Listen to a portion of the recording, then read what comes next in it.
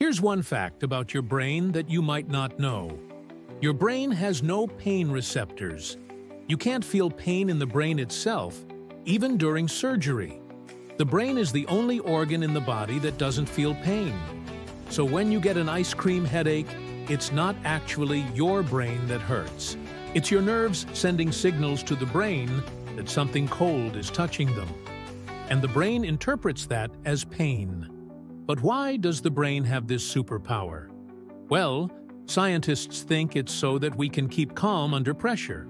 If your brain could feel pain, then every time you had a thought, if you were stressed out or anxious, your brain would literally be screaming at you to stop thinking about that.